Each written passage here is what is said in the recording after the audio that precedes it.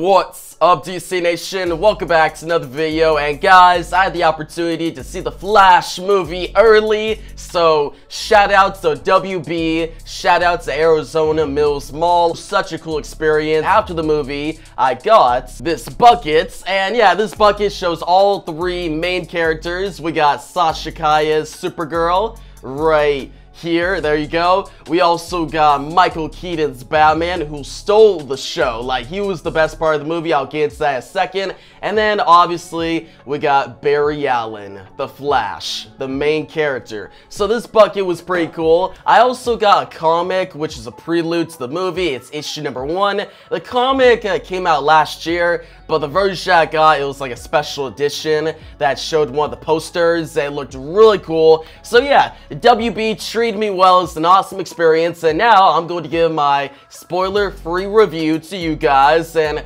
over the next few days, I'll be releasing a few videos that'll have like spoiler warnings on them. So you already seen the movie, you can watch those videos, but if you haven't, don't worry, I will not be spoiling things in the thumbnails. I'll make sure to not spoil anything, but if you click on the video, obviously it'll say spoilers. So stay tuned for those videos, but for now, let's get into the spoiler-free review. Now, this movie is directed by Andy Muschietti, and guys, his directing is so good. Like, the visuals in this movie, the cinematography, and yeah, just looking at the movie, like the beginning of the movie, the intro, just when I got in there, I was like, wow, this movie looks really good. It definitely had a big budget, and they used the budget well.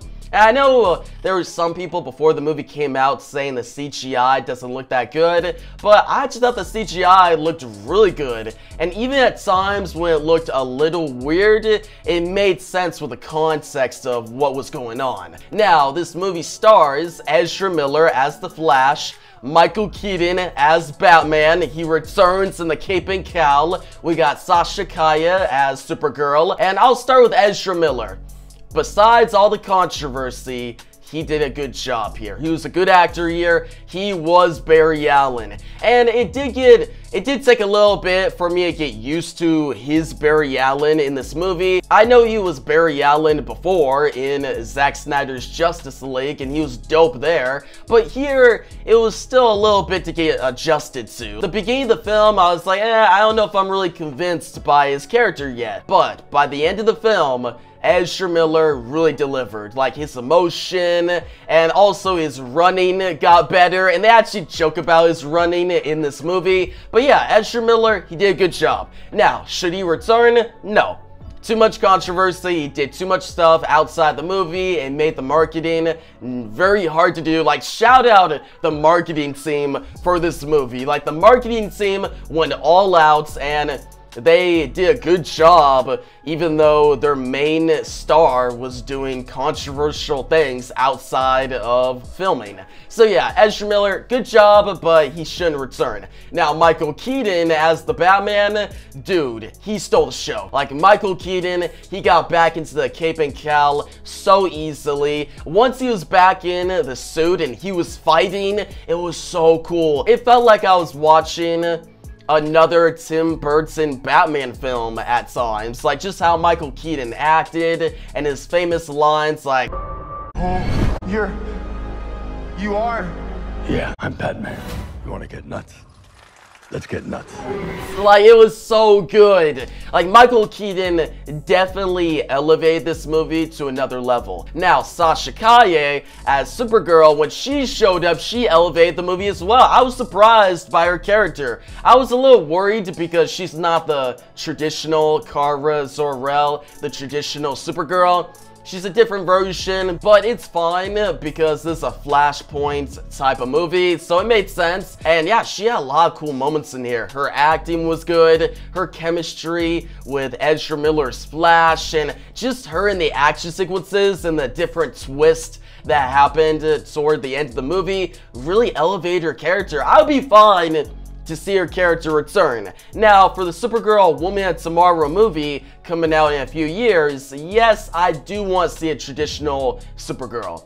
I want to see a different actor who's blonde, because I like a traditional Supergirl. But if Sasha Calle does get cast in the role, I won't be mad about it. Like, she did such a good job here that I could see her as the Supergirl in a upcoming movie. Now, should she be the one in the upcoming movie? That should be debated. But if she does return, I would be very happy. Like, she was such a good Supergirl. Now, let's get into my experience, okay? So, my experience when I got into the movie was just starting, and the first 10 minutes of the movie is action-packed. Like, guys, first 10 minutes of the movie gets you invested immediately, and there's a bunch of characters that show up, and it's just so awesome. Now, after the first 10 minutes of the movie, we get more into Ezra Miller's The Flash, Barry Allen, his character, the backstory of the movie, the Flashpoint style storytelling, and at that point, that's when I started to lose interest. Like, guys, from like the 10-minute mark to like an hour in, I was kind of losing interest. I was like, okay, this movie is okay. But then Michael Keaton's Batman showed up, guys. When Michael Keaton showed up and my audience collapsed. Like, guys, when Michael Keaton showed up and we have that scene from the trailer where they ask him who you are, and he's like, yeah, I'm Batman. That part, everybody in my audience cheered. Everybody clapped, and that got me back into the movie. It went from, okay, this movie's okay, to, okay, now we're getting to the good stuff. So yeah, great 10-minute intro. Loses me a little bit for like an hour, but then an hour in, when Michael Keaton's the Batman shows up, it gets me back into the movie, and from there on out, the movie is just awesome. A lot of big action moments in the third act is really cool. Like, there's a big moments in the third act that I'll talk about in my spoiler review that gave me chills. Like, it was so cool, and I'm not talking about the cameos. Yes, there's a lot of cameos in this movie that I'll talk about in separate videos, but those are cool. But there was like a storytelling moment in the third act that surprised me, and I thought it was really well done. But yeah, guys, now my last question that I'm going to answer for the spoiler review: did this movie reboot the DC Universe well? Was it a good reboot? I'm going to say no. Alright, I'm gonna say no right now. It definitely gave a good send-off to the prior DC movie universe, the DCU, so it did a good job there. Like, we realized as an audience that there's no solution to that prior DC universe, and we gotta let it go. We gotta move on into a new DC universe era. And I get that. That was good. But up till the end, I was like, okay, this is a good reboot. It's like the storytelling, it makes sense. Like, Flashpoints is a good way to reboot your universe.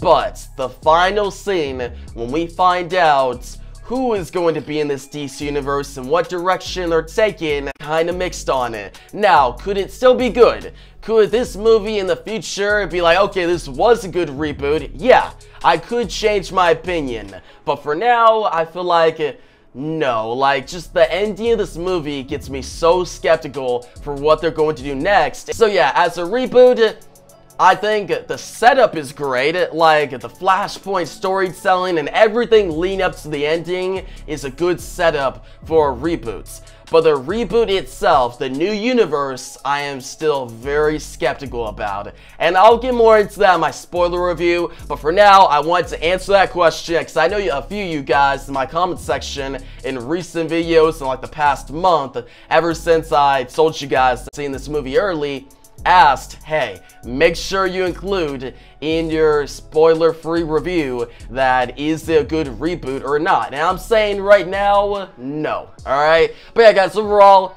it was a good movie still. It was still a great movie. Even though it gets me skeptical for future DC movies, I still really enjoyed it. Great directing, great acting, very entertaining, a lot of big moments, and I was on the edge of my seat for most of the movie. And I'm going to give this movie an 8.5 out of 10. I recommend it. It's great. Now, could it have been a masterpiece? Definitely. But 8.5... I still think it's good. Like, I'm just happy with what we got. Now, you guys tell me your excitement for this movie down below. If you've already seen the movie, stay tuned for my spoiler talk, okay? I'm gonna have a spoiler talk video, and then we'll have a bunch of videos going over different spoiler scenes in the movie. So if you haven't seen the movie and you're just watching this review, stay away from this channel for like the next week until you do see the movie, okay? But if you have seen the movie, dude, stick around to the channel and stay tuned for a lot of awesome videos coming your guys' way. But yeah, guys, if you like the video, give it a big thumbs up. New channel, make sure to subscribe, hit that notification bell so you don't miss out on my next The Flash video. And yeah, guys, thanks for watching and peace out.